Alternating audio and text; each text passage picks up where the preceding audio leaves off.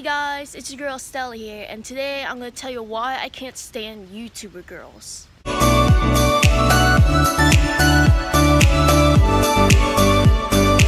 reason why I can't stand YouTuber girls because their content is not good content, okay? I even made a little skit how bad is the YouTube girls content when girls film skit, which is gonna be right up here in this little link. Reason why I can't even stand YouTuber girls. Seriously, when I watch one of your DIY, I just can't even feel entertained, routine, day of my life, like hauls, okay? That's not the goodest content that I ever seen. It's not good content to me. What's good content to me? Story time, maybe a short vlog, not long, but challenges maybe, skits. Sorry, I was outside, I had nowhere else to go, but I'm in the room and I'm just gonna finish this right up. What I'm saying is girls that does YouTube, they don't have the type of excitement, not good creativity, something that I would actually watch. I'm not none of those girls that does that,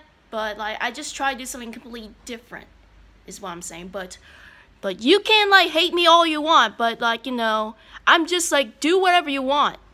This is my opinion. I don't care.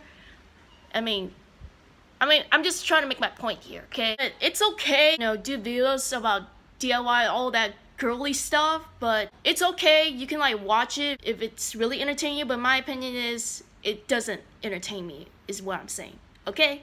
So thank you guys for watching, and also I'm sorry from that vlog that I didn't do what I usually do, my end cut like this.